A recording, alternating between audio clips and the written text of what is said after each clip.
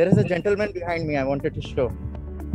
And that is the Armstrong building with a Delta wing on the top. It's hard to show the entire building. Hello, everyone. I hope you can hear my voice even with this mask. I think I can remove the mask outdoors now that I've got first shot of vaccine as well. So I'm more a safer person. But you can see there is no one around. So I've removed my mask. And so I believe there are a lot of students who are joining in from Ahmednagar, Maharashtra, if I'm not wrong. Although there might be students from other parts of India. So namaste, greetings to all. And since a lot of the audience is from Maharashtra, I would say, Apan kasat ahe? Majed. Tangla, everyone doing great. Hope you all are staying safe. I know it's a pandemic situation and a lot of people back in home country are facing a lot of tough situations. But like our teacher says, although time tough, we should always look for opportunities in tough times and see this as a bottom of our life. Like, okay, this is the worst it could get, but things will get better. So I hope you all stay safe and all your family members have a healthy time. So start with that because health is the first priority, even if we talk about human spaceflight, which is the topic of today. So why are we here? Why am I standing here in the morning and talking to you guys? It's because today is a great day in human spaceflight history. So this day, around 60 years back, we had the first man who was launched from the world, I would say, not just Soviet Russia or USSR. His name is Yuri Gagarin. You might be knowing about him. So today is famously known as Yuri's Day. But I accidentally happened to be at a place where there have been 25 such people who have gone or left the gravity of Earth. So this is the cradle of astronauts or Purdue University. And I'm right next to the Neil Armstrong Hall of Engineering. You can see a lot of Protect Purdue protocols being followed here and trying to inspire through the steps taken on moon by Neil Armstrong, the first steps on moon. And they have some beautiful settings. This is a replica of how Neil Armstrong actually landed, and then he moved and he had a jump. I don't know how far I can go with this Wi-Fi, but that is what you see. There are some people around, so I might have to wear mask in between, but you can see there is an abrupt jump between here and there. That's because the gravity of the moon is 1/6. So he had a huge jump and he was celebrating his success in some ways. Maybe, yeah, I show it that way. And that is how I feel very inspired about this place because I never got bored of this place. Every time I come, I see these footsteps. I feel like Neil Armstrong took the first steps, but there are many more that are to follow. And here there is a craving down which says, one small step for man, a giant leap for mankind. That is the gentleman there who used to study here in 1950s. He was a student just like me or you. And he was never a topper of any class. But what he was a passionate aviator, or he was passionate about flying planes. At an age of 8, he started flying planes and other things. So what his story tells me is that you don't need to excel in all the things or all the subjects, but you need to be very good at one thing. And that is your passion, what you are passionate about. You should care about that and you should excel in that field. So his story reminds of that. Nobody knew him before his Apollo missions. He was a very quiet person. But when he did something, the whole world came to know. So I would encourage all of you to learn from his life that we should do something similar. Like we can stay quiet, but through our performance, through our passion, we can actually excite the world that we have done something which is remarkable and inspires a whole next generation or generations to follow. So this is the gentleman there. And this is his building where some of us study. I will show you some more cool things. Hope you can still hear me with my mask. And as I said again, it's Yuri Gagarin's day, but it's not just his day, it's about human space flight. So I will show you something cool that not Armstrong, but his other friends got from moon. So this other friend, the unfortunate part is he also studied at Purdue, but he passed away in an accident. There was a fire in his spacecraft. So he passed away along with another Purdue student, is Gus Grissom. So he was a great engineer. And in his memory, there is a school. This is very interesting thing. This is how Earth looks from the moon. That's how the astronauts saw it. 12 of them landed on the moon. And this is a piece of moon rock that they got. I don't know if it's easy to see or not, but this is from Apollo 17. And Apollo 17 mission was also led by somebody who studied here at Purdue. It's Eugene Cernan. I had the opportunity to shake hands with him. His hands are so huge. My whole hand went in his hands like a piece of cake or something. But that is some of the things to excite you about human space flight. There used to be a Hall of Astronaut Fame or something, but right now I went and saw, and I think because of the pandemic, they have removed some of the things. But I will show you something cool from the second floor. So I will take you there.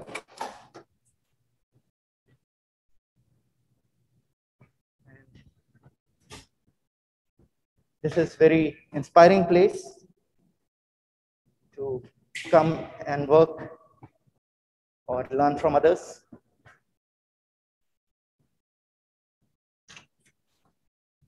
This is, I am on the second floor.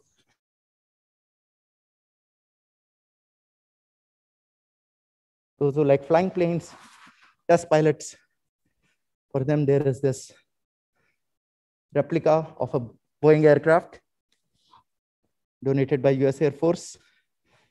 But this is regarding human space flight. So this is Apollo 1 module. I told you about an incident that happened, or I should rather say accident that happened, in which 3 astronauts passed away. 2 of them were from Purdue. One was Roger Schaff, and second is Gus Grissom.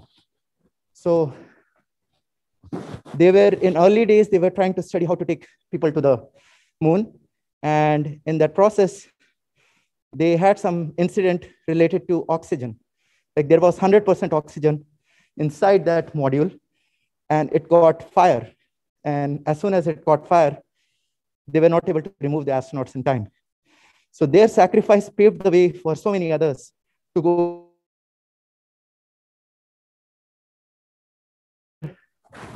Is something written about that capsule replica. And these are the 3 gentlemen. I don't know if you can see those 3 guys. They're very brave. And Purdue, in honor of Gus Grissom, has an entire department.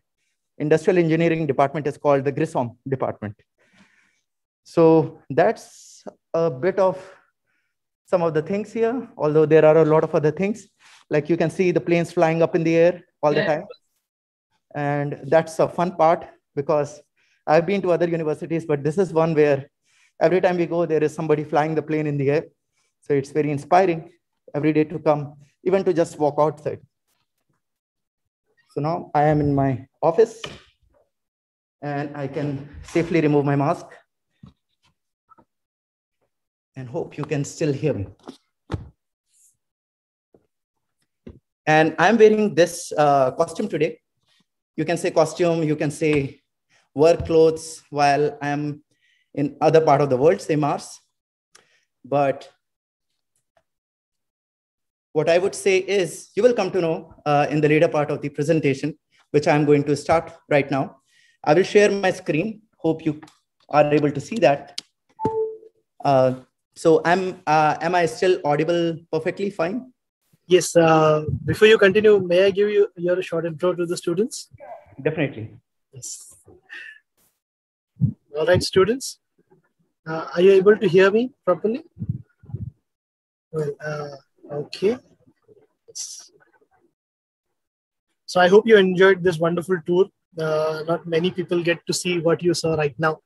So thank you, Kshitij, so much for this, amazing tour of this historical and such a wonderful and marvelous place.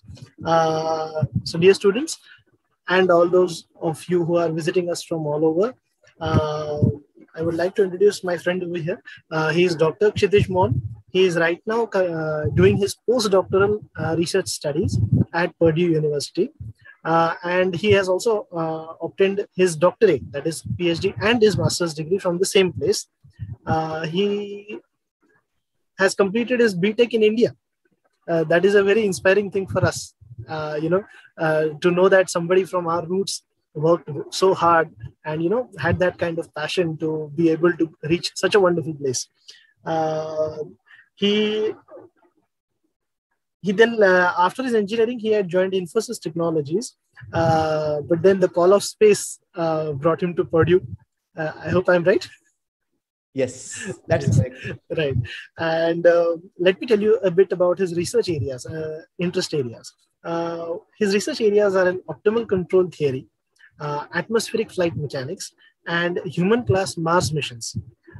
He was the first person from Purdue University to lead a team to the Mars Desert Research Station, which is an analog for the Martian desert, where people, scientists, engineers, all sorts of research people can go there, stay there for a few days. That will simulate Martian environment, and from there they can, get a feel of what it's like to live there. So that's a very short intro for a very accomplished personality like him. I'd like to welcome all of you again. Welcome from AIMS. You already know most of you know what we all do. We cater to special education in STEM for students of 9th to 12th standards. Most of you also are part of it, and we are hoping to see more of you in the near future. With this, I'd like to transfer the reins to the guest of today, Dr. Kshitij Mall. Thanks, Hemant, for the wonderful introduction. And he said a lot of things about me, which, like, I'm still a very small person, and I'm just following my dreams or passion, nothing much more different than that. And I feel every single person, including everyone on this call, is very special in something or the other. So all that is that I followed certain set of a path, or I followed a path that led me here. But it's just like I was passionate about it. That's the only different thing. Like, I never gave up my passion. And today, like, I'm waking up and coming here is to share that same passion with you, in belief that some of you might take a similar path, not exactly like me, but maybe in something you are passionate about. So hope my talk can help you with that.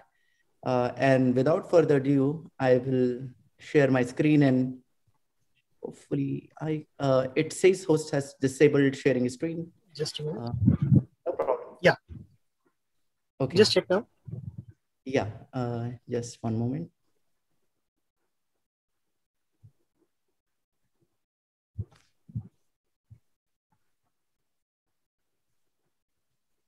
This is just a small question. Yes. Would you be okay taking questions in between or at the end? Anything is fine with me as such. Okay. So that then, according to you, either we'll keep the participants for mute or we can allow them to interact. That's up to you. Yeah, sure thing. I think my screen got frozen. Something happened. Okay. We can hear and see you though. Okay. Just one moment.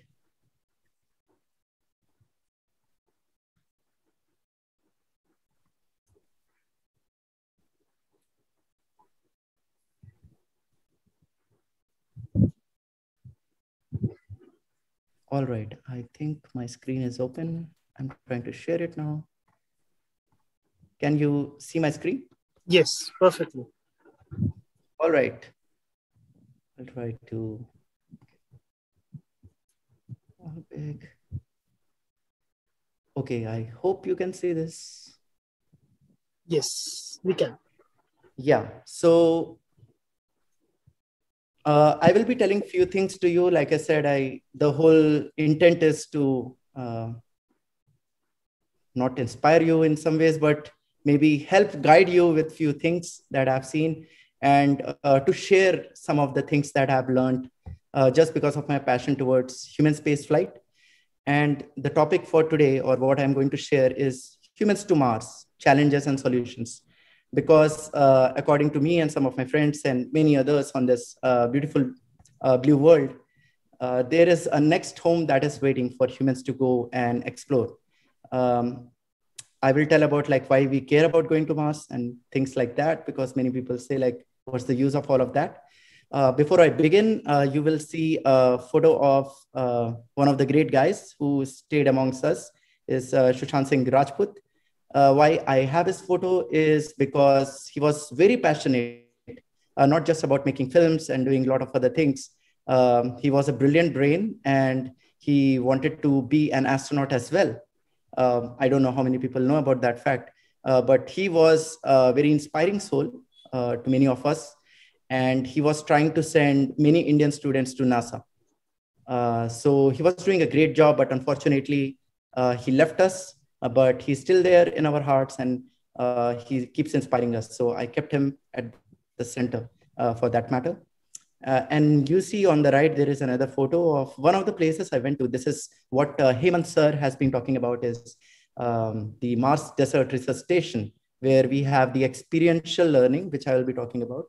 And on the left of the screen, you see something called entry, descent, and landing. As the word suggests, you enter Mars, you descend and land, and hopefully not crash on Mars. So that's the intent of that. So moving on to the next screen, hopefully I can. Yes. So like again, Hemant sir said, my journey started all from India.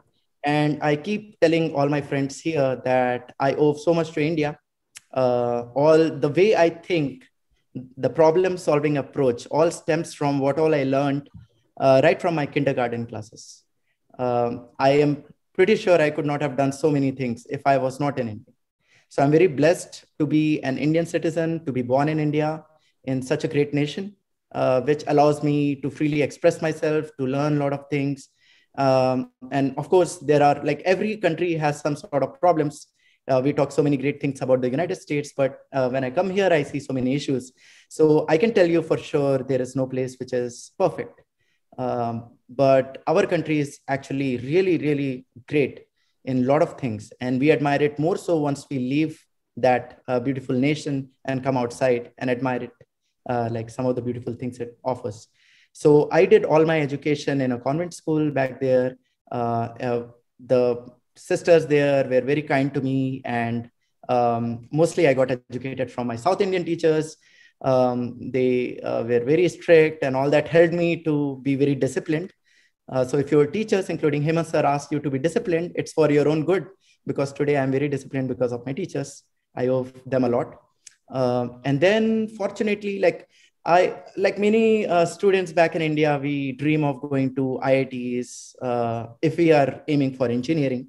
And many others go to other places if they are going for medical science or some other kind of professions which people want to pursue.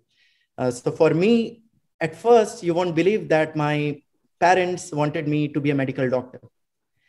And they dreamt of me as a trauma surgeon or a dentist or whatnot. And I was like, you know, if you have seen the movie Laksh, Hrithik Roshan did not know what he wants to do in life. मैं ऐसा क्यों हूँ? So I used to be like that. I used to question myself, मैं ऐसा क्यों हूँ? I don't know what I want to do. I want to join army. I want to join Air Force. I want to be a teacher. All of those are noble professions. Nothing wrong in that. But I got a calling when I was looking at this mission of space shuttle STS-105 or something, in which Kalpana Chawla was aboard. And she was going to space for the second time and was returning back. And my parents, like the entire Indian media was showing her school, her teachers, her friends, and her whole story. And through that process, I learned more and more about human space flight. And me and my sister had conversations like how people go to space, why they go to space, and all those basic questions. So that inspired me to learn more about this field. And unfortunately, within 2 hours of all this discussion, I see an accident, and she passed away in front of her eyes. So that moved me a lot. I still remember the day. It was Feb 1 or Feb 2 in between that time. And 2003, that was my 10th class. I was about to give my board exams. And that changed me. Like, I really thought I should, like, this is the field I want to be in. I want to inspire next set of people, and I want myself to be in the human spaceflight arena. But how do I do that? Because in India, there are very limited institutions that teach about human spaceflight. Forget about human spaceflight. There are very few institutions that teach about aerospace engineering. So I had situations where I used to be in Delhi, not Delhi, but close by, Noida, and I couldn't get books related to aerospace very easily. I have to travel to IIT Kanpur, which was almost 400 kilometers away or so. And then I used to learn with my friends there. So it was not that easy at that time to gain access to some of these materials. So I used to think, like, why is it so hard for people to learn about this field? So what I wanted to ensure that I should make it easier for the next generation, or I should do something which might make it easier for others. So with that intent, I wanted to join some of these prestigious IITs. And as you know, there are a handful set of people who make it, and there are a lot more who cannot actually make it. So I was in that bigger batch, and in that 3 or 6 hours of exams, I couldn't perform as well as others.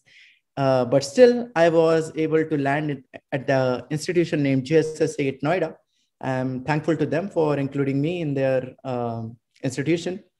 And I learned mechanical engineering there. And from there, it was not like an IIT, so we know it's difficult to do things there. But even if there was no aerospace department there, through my passion, I actually founded an aerospace organization there. And what I used to do is I used to learn from IIT Kanpur friends, like the friends that I had at IIT Kanpur. And I used to bring all that knowledge to JSS8 Noida students. And we used to form teams and make these water rockets or gliders or boomerangs and participate. And funniest part is we used to fill like coaches of train and go and participate in the national contest. And we used to win prizes. And that used to give us a lot of confidence that it's not about place, it's about passion at the end of the day. Like, there are talented students everywhere in India. It's just about the right set of guidance, right amount of passion that is needed to gain success.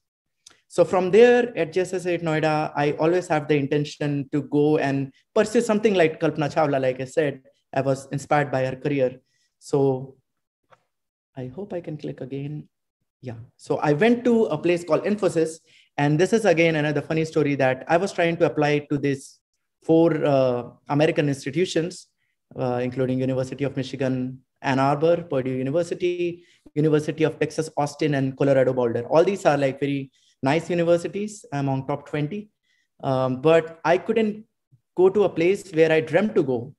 It was Georgia Tech. Actually, it's not in the list. And there is special lab there called Space Systems Design Lab, SSDL. And that's where there are a lot of people who work on landing things on Mars. And that's what excited me the most, because that's our next home. So how do we reach here? That's a very challenging task. But I couldn't get there because they had limitations on some of these projects, which are restricted only to US citizens. And I'm very proud of my citizenship. So I don't want to be a US citizen as such. I respect them, but I'm happy with my citizenship. So I said, okay, I will apply to other institutions because there are a lot more which offer great programs. But in between all of that time, sometimes we feel like, oh, we couldn't succeed. Like, we couldn't go to some place where we wanted to in one go. Never feel let down with those things, because in the meantime, you can actually do something useful. Even sometimes we feel we are sitting at home doing nothing. You can actually do a lot of things, even while you think you are not doing anything. So in that time, I actually went and applied for Infosys Technologies, which basically took my English test more than anything else. They didn't care about my programming skills because they knew if I'm smart enough, they can actually hone my skills, programming skills. So Infosys is known for giving great training, 6 months of training, which is equivalent to a Bachelor of Science degree in computer science in the United States. So in 6 months, every day from 8 a.m. to 11 p.m., I was working hard on computer science. And I was from mechanical engineering. So I knew nothing about computers. Then I came to know a lot about computers. And why we need a knowledge about computers these days is because we solve a lot of problems which cannot be solved by hand, especially in the field of aerospace engineering. It is so complicated. You cannot even touch like the pencil and all that. You need to make your hands dirty with coding. So that's why I learned the basics. Infosys teaches you the basics. And that actually helped me a lot in my career. So I'm very thankful to Infosys Technologies for accepting me as well. Now, from there, I applied to these 4 universities, and then I started getting rejects. And I started questioning myself, like, am I good enough to make to US? Will my dream ever come true? Will I ever go there where I wanted to? So I got rejects from the lower ranked universities, and I was very shocked. And I thought maybe I will never reach there. But the fun part again is like the better universities, which is University of Michigan, Ann Arbor, and Purdue, which are number 3 and 4 at that time in the US, they chose me. And I was very happy that, oh, somehow I reached there. And I had no idea about Purdue University that it had like 25 astronauts at that time. I just knew that it was among top 4 or 5 universities. So when I learned more about it, I came to know, oh, this is the same place where Neil Armstrong studied, where Eugene Cernan studied, who is the last or the latest man on moon, where Gus Grissom studied, where there are so many other space shuttle astronauts. So very inspiring place. I chose that. And from there, I actually went on for some international experience as well. So again, I will encourage most of the students, like whenever you get a chance in life, what these international experiences bring us is a global perspective on things. Because when we are in India, we have a particular set of thinking. We work in a certain set, which is great. It's not bad, but we should always look to work with other set of people or other type of people who are from different countries, because each country has some core technology or core competency. They are good at something. So if we learn from them, there is nothing wrong. So I was very impressed with Japan because Japanese people are known for attention to detail and they are very organized. And we Indians are somehow we have this organization in chaos.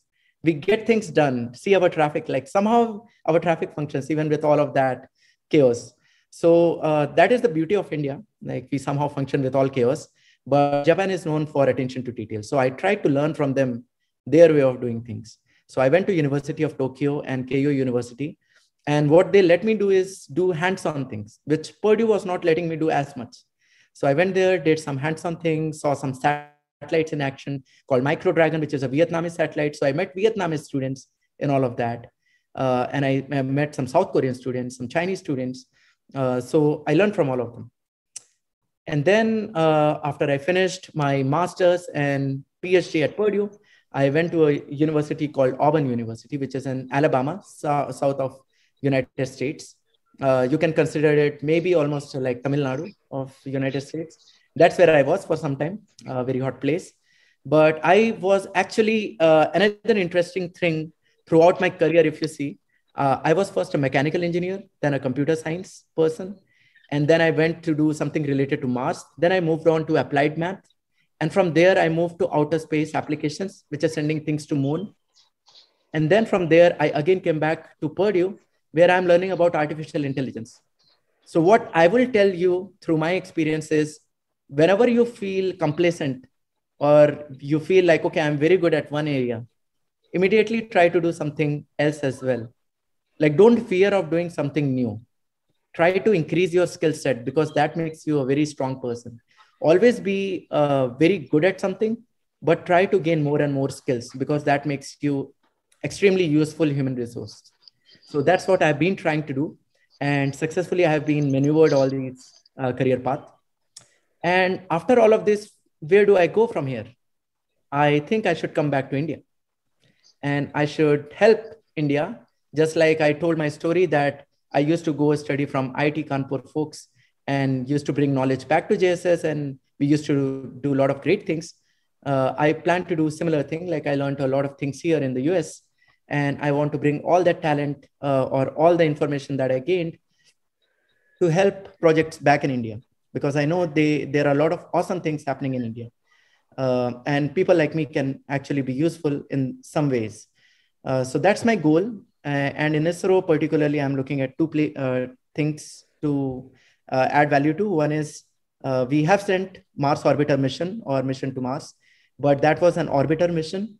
What I plan to contribute to is landing on Mars, which is extremely complicated. And second thing is, like we are talking about the Yuri's Day, I want to see civilian astronauts from India. Right now, we are sending Gaganyaan mission with Vyomnauts, but that is from Indian Air Force, which is a military mission. So we want to see more science missions because that's when it is more useful for humanity. So that's all about my career and everything. And again, I will tell you, I was about to become a doctor, but I didn't listen to my parents. They did all types of things. I was surrounded by around 50 medical doctors who told me I will regret my decision in my life. But I can tell you, I never regretted. I'm very happy because I chose this. I had a lot of failures on the way, but that did not deter me because that's a part of the process. So if you have failures in your process, enjoy the failure because that will make your success have even more flavor. You will taste the success even more if you have failures. If you have a success all the time, you will never know what failure is or what actual meaning of success is. So when I was in school, I was always in like top student. I never saw failure. And as soon as I left my school and I went to another place where there was a lot of tough situations thrown on me, I started failing. And that was because I got used to easy situations. But I became tough with time. And that's very important. So don't give up. Don't be harsh on yourself. See this as a process. Failure is actually very important to learn how success will feel. So I will try to keep this like 15 minutes or so of presentation so that we have enough time for Q&A as well, because I'm pretty sure there might be questions arising. And it's always good to ask a lot of questions, like Himant sir would have told in his classes that every question is very important. So I will again talk about the topic of today's human space flight, because that's what Yuri's Day is all about, and why we care about human space flight. Why do we need to send humans to space? Why not just send robots or just send satellites to space? What's the need for sending humans? Where are we heading to with Indian space program, Vyomnauts, and the future? Also, I will be talking about my passion in this field is entry, descent, and landing. Like I said, I wanted to go to Georgia Tech, and fortunately I came to Purdue, where I still was able to learn about these EDL technologies. So what are these challenges related to EDL? And what are these Viking era, which is 1976 era technologies, and post that, how are we trying to land things on Mars? So in short, we are trying different things to land things on Mars. And with all of that, my master's study was all about this flying problem versus the falling problem. So most people are solving the falling problem, and my advisor and I, we introduced this flying problem, or flying on Mars. And then I will talk about the costume that I'm wearing today is related to analog astronautics, or learning through experience. So experiential learning. And I was actually the executive officer of a crew 186. I will be sharing some cool pictures related to that. So first is human space flight, where the motivation is, why do we go to space? One thing is, like right now, if you ask most of the students, why do you want to go to space? They say, oh, wow, we want to go to space because of these guys. We see these as our heroes, as our inspiration. This is like Yuri Gagarin, who was the first man to go to space, April 12, 1961, 60 years back exactly. And then I showed you this other gentleman who was a great aviator, one of the best pilots ever on this planet, Neil Armstrong. So he was the first man on moon on July 29, if I'm not wrong, 1969, he landed on moon. So these are the two sets, our inspirations, but is it all about these heroes? Like, why did they go to space? That's the question we have to ask them. Of course, they are not there here to answer that, but I can tell on their behalf why they went. Okay, I'm trying to move to the next one. It's because they cared about these options for humanity. Like, if we just stay on this planet, we become single planet species. Humans are constricted to this blue world. It's a beautiful world, but if, God forbid, something happens to this planet, where do we run? That's one huge question. It's an existential question, that where do we run? So I believe, like, apart from humans, nobody else can take life beyond, because they don't have this consciousness or the ability to think through problem solving to an extent where human brain can think. So that's what happened to dinosaurs. They couldn't go beyond this planet. It would have been fun to imagine dinosaurs going to space, but that did not happen. Those guys just stayed here, enjoyed their life, had fun, but something untoward happened and all are gone. We just see their fossils, right? And if we don't do something, our next species will see our fossils. So that will be the end of human species. So Elon Musk, others at NASA, ISRO, everyone wants us to go beyond, because that's a more exciting future. We are more than on one home. And we as humans are explorers by default. It's in our DNA. We have been hunters, gatherers, wanderers for 99.99% of our tenure on this planet. We never stick to one place. We just keep moving. It's because we are curious beings. And for that very reason, we will never stay here. We'll keep moving. So that's about one of the reasons. Again, like I said, humans are actually life insurance agents. Many people see humans in a wrong way, because they think like wherever we go, we exploit. We are known as exploiters. But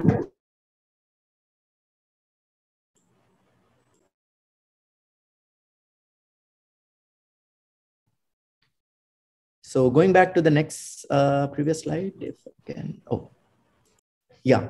So basically, we are actually brand ambassadors of life. Like if life is a brand, we are the brand ambassadors. Hemant, you can hear me, like? Okay. I hope I am. Yes, you're audible. Yes, you're audible. Okay. Sure. Yeah. Thank you.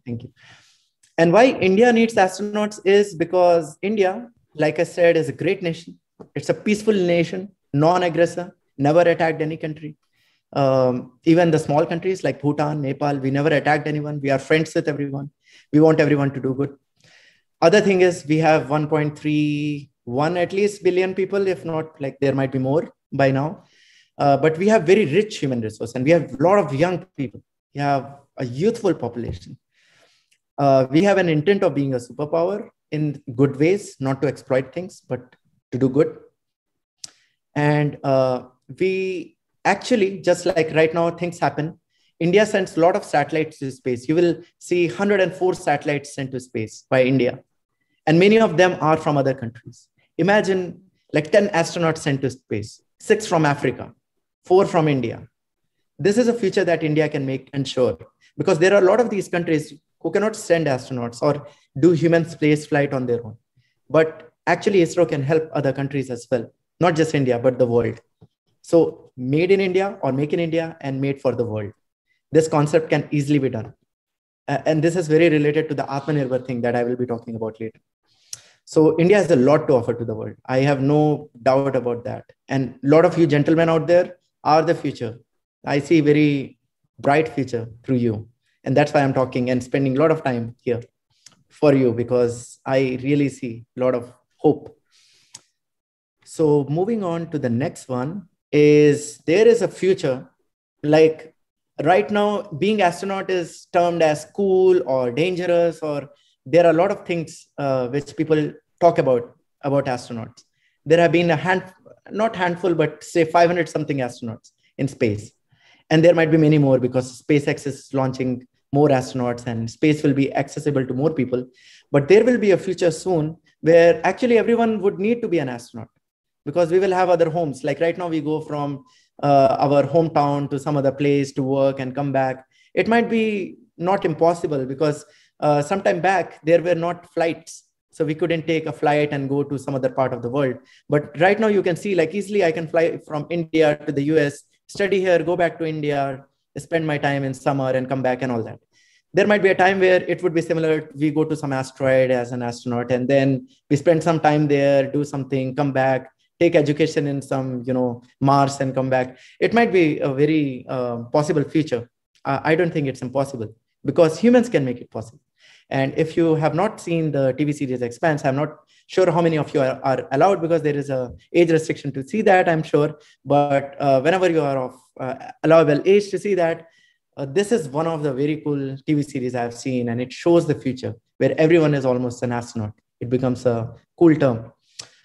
So this is what I believe a future is for all of us. Second topic is my interest in this area is Mars, as I said, is our next home. There are many places to go to. There is Moon. Moon, unfortunately, does not have air. It does not have an atmosphere. It is just very close, accessible. So that's why we go to Chanda Mama Noor Ke. We just enjoy our time seeing and staring at the sky every time we see Moon. But Mars is actually better suited for humans to stay. And for that to happen, there are many challenges, especially you can see today itself, Hemant sir and you are in India, I'm here in the US, and we have communication issues, like even being on Earth. So imagine sending things to space. There are a lot of communication issues. We send a signal, it takes time to go, a few minutes, then it reaches, then something is done, then it comes back. So it takes a lot of time to communicate. And communication is very important to get things done. There is radiation issues, because right now we are in this comfortable, warm atmosphere of Earth, which protects us from all these harmful radiations, UV light and whatnot. But that's not the case when you leave this warm, beautiful, motherly Earth. Also, when we go to space, we don't have oxygen and a lot of these life support systems. So we need environment control and life support there, ECLSS. Also, we need to develop like technology.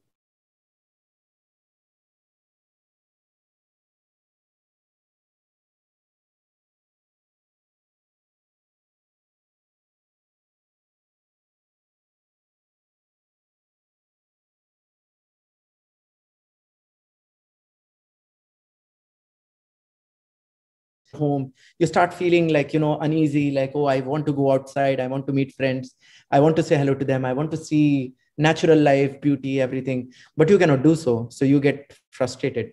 That might happen. People might lose sanity. And also there is physiological effects, because right now we are in Earth's gravity, so things are happening on our body right now as we are sitting or standing. But when you go to microgravity or space or beyond, then the gravity is less, and your body starts wearing down. Your muscles, your bones, your eyesight all starts getting bad. So those are challenges. But what I was looking here at Purdue was how to go and land on Mars, which is a very difficult thing. So what are the challenges like with this entry, descent, and landing? Is that there is an atmosphere of Mars, which is great. Okay, there is atmosphere in Mars. Then we have some air, and then we can breathe, possibly we can live there. But then it is not very thick, it is thin. So it is not like Earth. So that's why it does not provide enough breaks. When we come to Earth, Martian atmosphere, it does not provide the brake. We cannot slow down. So we come with a fast speed, we cannot slow down, we crash. We smash the surface and we are blown apart. Other problem is that, okay, if it is not there, the atmosphere is thin, we can just use rockets and we can just come down and slow down, or we can use some other technique. But this is also thick atmosphere, thick enough that it will burn our spaceship. When you come, it will burn your thing. So it will not provide the brake, and it will also burn you down. So there are two problems. And then if you land on the Martian surface, if you don't land properly, it's not like, you're landing on a plane surface or like a runway of an airport. It's like up and down. It's not well paved. So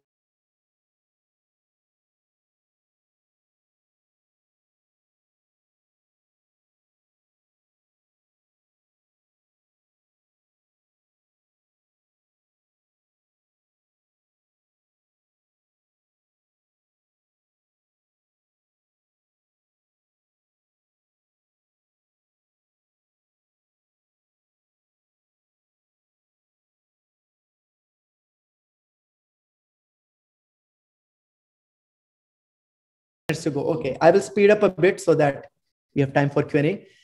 So I'm talking about the EDL architectures or the entry, descent, and landing techniques. There are 5 of them, which I've shown on this picture, if you see. Don't worry about the terms. These are like fancy names. Say, call it Suresh, Ramesh, whatever. You can give any name to them, right? We don't care about name. We care about the concept. So this is HIAD, which is just a name. And you can see the full form here. I'm not going into that.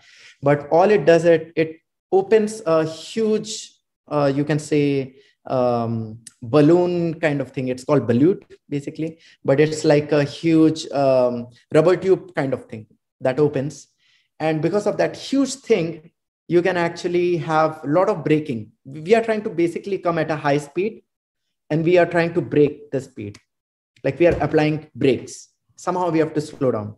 So if you have these huge things, like huge, this rubber tube type of thing, then we can apply the brakes just because of the surface on Mars. Another thing is adapt, which is like an umbrella kind of thing. Like I use an umbrella and try to slow down. An umbrella is coming down and trying to slow down. So these are all drag based. Like there is drag. You are trying to slow down against the atmosphere. Another, like I said, which was very much used or supported by SpaceX is SRP or supersonic retropropulsion. What this means is we come down and we fire rockets. Now rockets can take us up, but if you are landing, you can fire the retro rockets or the ones that go in the opposite direction. And you can land like that, like the rockets is firing up and you can land like this. So that is one. There are problems with that because you know that rocket fuel is very expensive. Every amount of fuel that you spend or you send to space costs a lot of money, like thousands of dollars. So we cannot do that. So what if we use something that is available for free in Mars, is the Martian atmosphere. So for that, we can use high lift bodies, one of which is space shuttle. Space shuttle has high lifting properties, almost the lift to drag ratio or how much it can fly is 4. Almost. So there are 2 types, mid L by D or high L by D. Don't worry about the terms again. But all I want to say is there are many ways of landing on Mars. And what I was looking at Purdue is on this lifting ways or how to fly on Mars. So most people right now, when they solve the problem, forget about these equations as well. Basically, people are trying to fall. Like they are trying to stop a rock. A rock is falling down and people are trying to stop it somehow. And they're opening these parachutes or these rubber tube kind of things or this umbrella and whatnot. And they're trying to slow down somehow. But what we propose instead of crashing is we looked at this term in this equation, which is trying to kind of, accelerate. If you know the term accelerate, it's like instead of slowing down, it's moving even faster. We want to slow down, but if it becomes more faster, it's not doing us good. So this was doing the damage. We looked at the same thing in a different way. And we started looking at this cruising, like we come and we use the lift of the vehicle and we start flying or we start lofting. And what this lofting does is in the southern hemisphere of Mars, like if you see Mars in the southern hemisphere or the lower part, there are a lot of places which are hilly. Like I said, there are Himalayas kind of at the lower parts. So you cannot just go and land there because they are already very high. You need to have the ability to cruise or to loft and go and land on them like that or like that. So forget about these terms as well. I will show like what I came up during my master's is this is a particular style of doing things. And good news is Elon Musk and his team saw this idea and they saw this in 2015 and they chose this idea in 2017. He exposed this idea in 2017 IAC. So we enter, we do a dive phase, and we follow these different types of conditions that, the vehicle should not burn, the vehicle should not break down.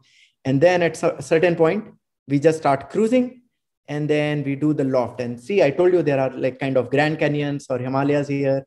So we can just go here and do the terminal descent. What do we mean by terminal descent is we are at a safe height, and from that safe height, we can easily come down using existing techniques. So so far, what NASA and others have been doing is they follow something which was done in 1970s. And if you ask people why you do so, is because it is tried and tested. It never failed so far. So why do something new? If until we reach the limits, we keep trying the same thing. That's what people from NASA tell. But I tried something new, and this is like futuristic. Now I will tell something about analog astronautics, which is a especially different topic. And this is something I think Hemant sir would be doing. And I've seen some of his awesome videos where he talks about gravity wells and some other things, which he teaches through experience or shows using certain things, not just, some computer coding or through just writing some equations. He shows you those things. So I like that type of teaching, which is showing or making people learn through experience. So I got an opportunity to actually form and lead a team. And I call myself an accidental leader because I always ask others like, hey, are you doing this? Are you doing this? And when nobody does, I say, okay, well, I will go ahead and do this. So in this case as well, I went ahead, formed this organization called Mars Society Purdue chapter, which is now Purdue Mars. And what I thought was always like to go and do things, because until we get our hands dirty and until we learn through experience, we don't get enough knowledge. And that is what I learned through my experiences in Japan as well. When I actually saw the satellite, I learned so much more that, oh, this is ADCS. Oh, this is this part of the satellite. And this goes in space. So this is so cool. So at this particular place, what we do is we go for 15 days and we just stay inside this small tin can, which is an idea proposed by Dr. Robert Zubrin, who is the founder of Mars Society. And it's a very interesting place, very similar to Mars. I will show some pictures later on. And many people go and study different types of things. So you see a set of gentlemen and a lady who is next to me. All these are great future astronauts, I would say. I have no doubt these set of people would become astronauts in future as well. Very passionate set of people. But they all basically wanted to do something interesting at this place. Not just related to aerospace, but geology, agriculture, astrobiology, astronomy, human factors, virtual reality, communication, rover exploration, and many others. Like I've just listed 8 because there was not that much space. The great thing about aerospace is whatever you are learning right now, even in Hemant sir's class or anywhere else, you are going to use that at some point in time in an aerospace project. That's the beauty of aerospace. It's a special child of mechanical engineering, which I really admire. And that's why I'm in this field. And what we did was we did a lot of experiments. Like my other friends were looking at microbial contamination, like how to avoid that. Because when we go from here to Mars, we take our bacteria along with that. Some of my friends were looking at communication, like how do we communicate on Mars if we don't have a GPS there. Other friends were looking at some other aspects like growing food on Mars, which is very important because if we don't have farmers on Mars, what will we eat? If you have seen Martian movie, you see how important it was for him to grow potato to survive for that many days. So all of that is very important. And just one moment. Okay. So what I did was, like, as an Indian, what do I bring to the table? So I said, like, from human factors point of view, yoga and meditation, which is a part of our culture, has not been extensively studied for these human exploration missions. And to reduce the stress levels of people, because when we go to space and do things, we might get crazy. So if we do yoga and meditation, we keep our focus calm and our physiology is also kept intact. So every day I used to do 22 different exercises. And I also was able to share my cup of tea with other astronauts. And I made masala chai for all these, my American friends and Italian friends and Canadian friends. So that was fun part. And this is an article from Times of India that was published. I'm thankful to Lakshmanji for that. So as it said, like, I got them a taste of yoga and chai. So it's all about, like, what we take along with us, like how do we contribute to the world, made in India, made for the world, right? So Also, I had the opportunity to do this cool experiment where I was a lost astronaut. So because on Mars, there are a lot of storms. And when this Martian storm comes, then we cannot see anything. The Martian movie showed that things are like flying and breaking, but that's not true. All what Mars storm does is like the visibility is very bad. So we cannot see. And if we cannot see, we cannot do a lot of things. So we used our experience as pilots, and we made this setup around our visor or our helmet. And I was not able to see things. I wore this thing, and I had a lot of difficulties, you can see, in walking and doing things. And ultimately, I used something called Yagi-Uda antenna, which is a very simple setup to communicate. And we had this Morse coded information exchange from the habitat or my home at that place. And you can see in this picture, that's my home. And this is my Yagi-Uda antenna, and this is me. So eventually, with all of these, we were able to test that if I'm lost in space, I could, or on Mars, I could still find my way through this communication setup. And these are some of the cool pictures that we took. This is astrophotography that we did, some of our colleagues. And these are some of the cool pictures from there. You can see it looks very much like Mars.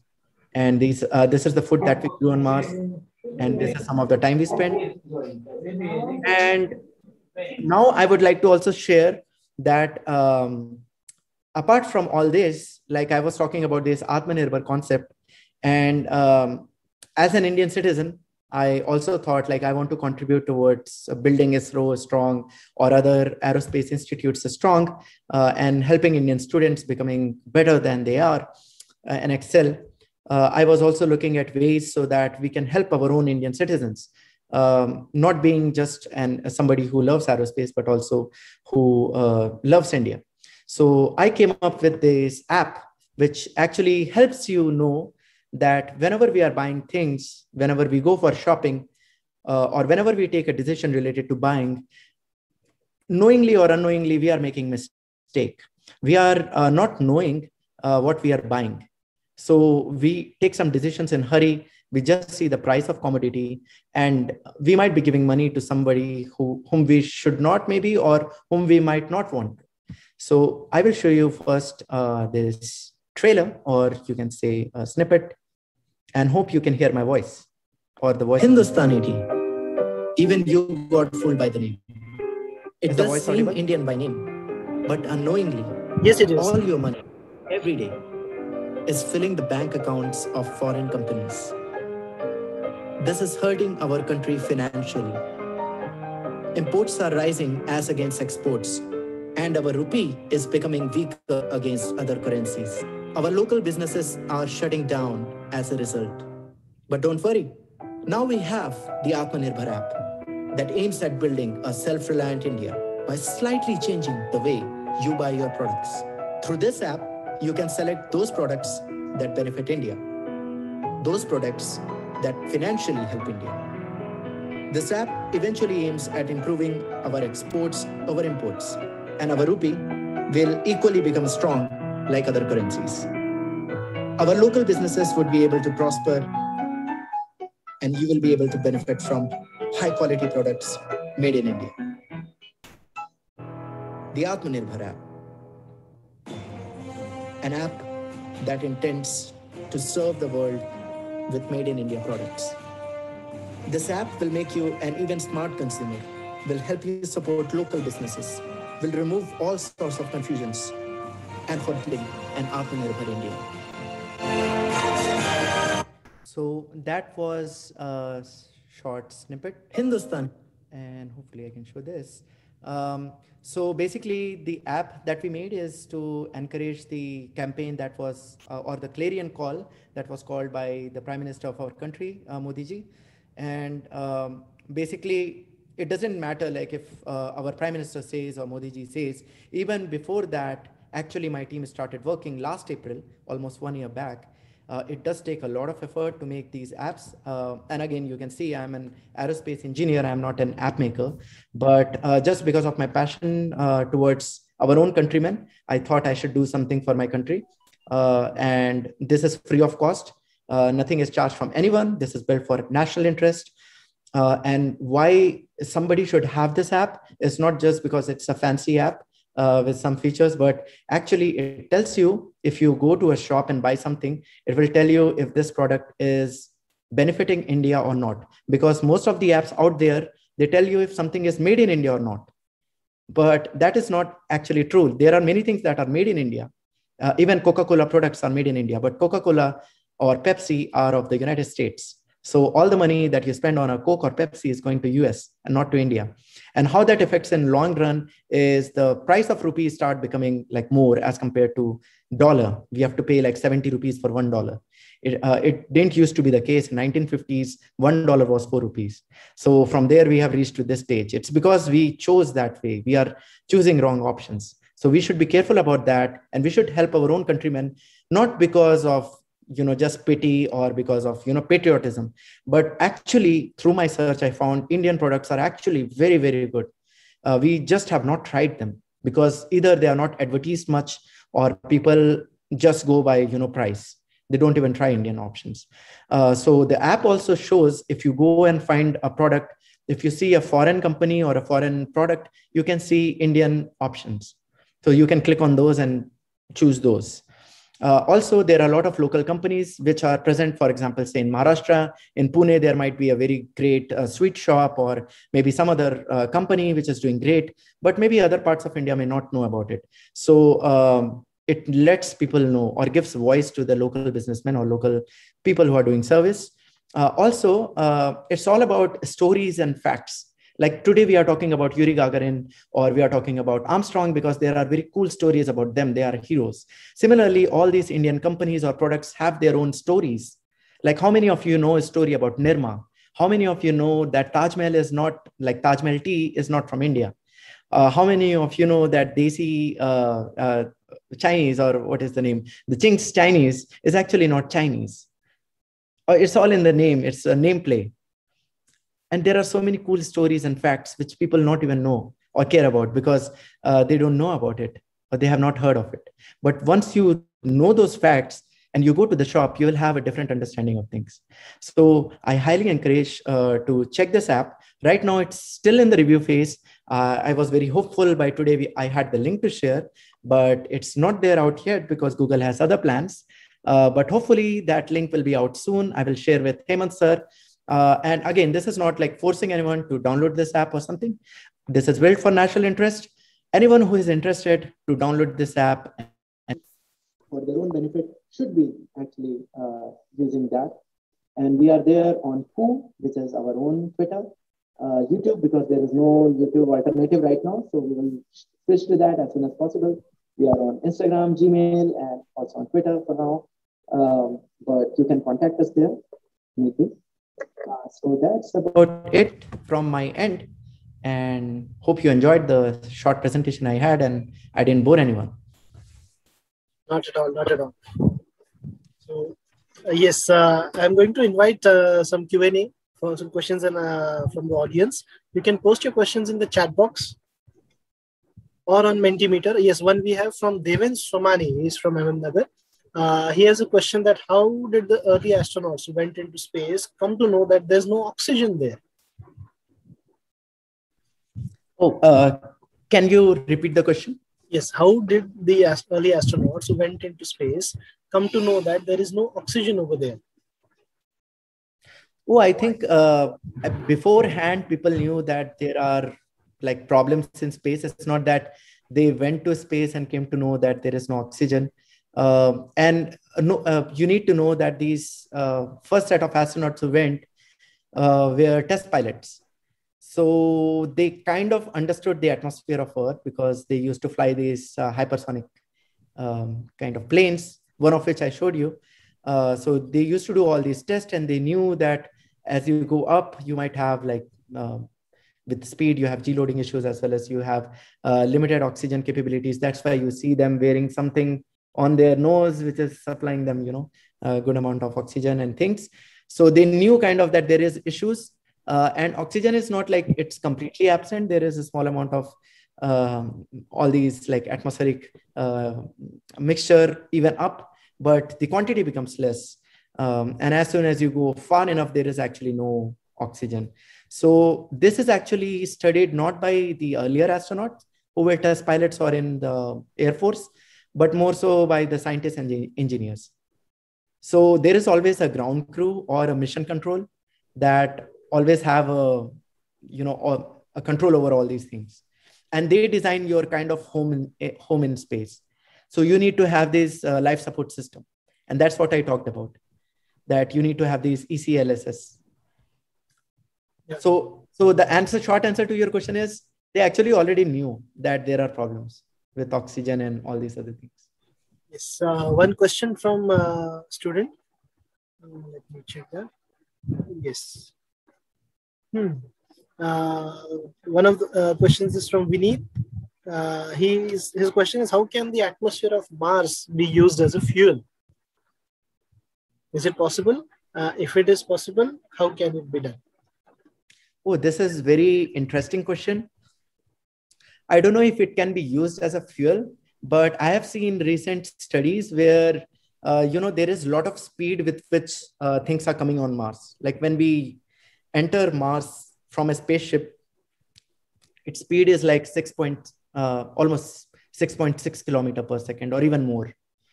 So it all depends on like how we are entering. There is like direct entry, like directly you are entering, or you do an aero capture, which is like going around Mars, like a Mars orbiter mission, and then coming down, which is slower speed. In any case, the speed is more. So what some scientists propose is that with that same amount of speed, you can actually break the atmospheric particles in Mars into plasma and use that plasma to slow you down or provide extra drag. Right. But to use it as a fuel has not been thought of yet. Okay. Yeah. Yeah. So that's a good question. Maybe you can explore more about that. Yes. but Hemant, to add to things, yes. Sure. On Mars, actually, we have methane, I think, in a good amount. And that's why SpaceX and others are looking at methane as a fuel. Correct. Because they are trying to use like Sabatier reaction to break down carbon dioxide. Exactly. Correct. They're trying to break down carbon dioxide. There's a lot of CO2, I think. There. Right. I believe we have time for one last question. This is from Shreya. Okay. What will be, actually, I'll combine two questions. What will be the impact of the less gravity of Mars on human health? And one more question from Neil. How that Mars is totally filled with CO2 and all, less extensive magnetosphere, which allows UV to enter. So how does that affect the atmosphere, and what does it cause to the humans? What are the solutions to protect them? Okay, so the first question is about the gravity, and the gravity of Mars is around 1/3 that of Earth. It is 3.71 meter per second square almost. Because of that, actually things start happening to us, of course, because we are used to Earth's gravity. So like I showed you how the jump of Neil Armstrong was unusual. With that footsteps, you can see there was a huge jump. So we can do some funny things there as well. But actually, as I said, like our body is used to Earth's gravity. So the way our bones, muscles, eyes, everything works is different because of that. Very sorry to interrupt you. We are at the end of our Zoom session. No issues. What I'll do is I'll post the video on our Facebook Live, Facebook app as well. On our group's page, so that and students can post the questions on their comments. So as time